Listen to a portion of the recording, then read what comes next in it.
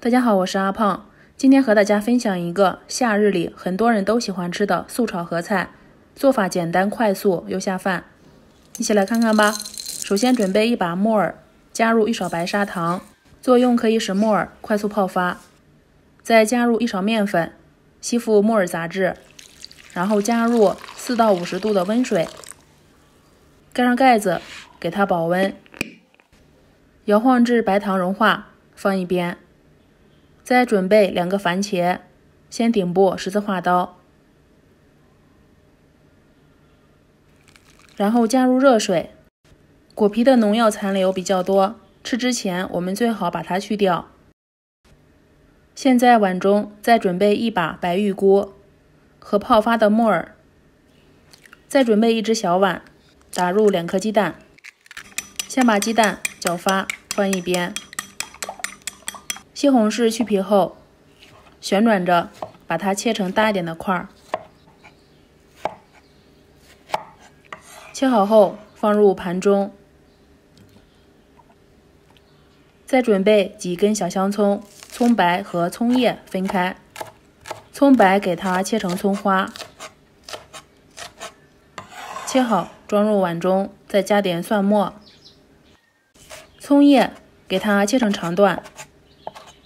切好单独装入碗中。水开后下入白玉菇、木耳，开大火焯水约3分钟，焯熟后控水捞出，再用铲子摁一摁，把水分逼出来，这样烹饪的时候好入味。下面油锅烧热，倒入鸡蛋液，开大火把它炒成大一点的鸡蛋花，还有少许蛋液未凝固时，我们可以关火，利用余温把它炒熟。先盛出来，然后再起锅热油，倒入蒜末、葱花，翻炒出香味，下入番茄块，加入食用盐，边炒边用铲子按压，这样可以快速炒出西红柿的汁水。再加入一点白糖，中和一下西红柿的酸味，翻炒均匀，下入木耳、白玉菇，开始调味，加入蚝油、生抽，放入鸡蛋花，把这些食材翻拌均匀，关火，下入葱花，利用余温把葱花烫熟。哇，好香啊！这样做的素炒合菜，在夏天很多人都喜欢这样吃，既简单省时还方便，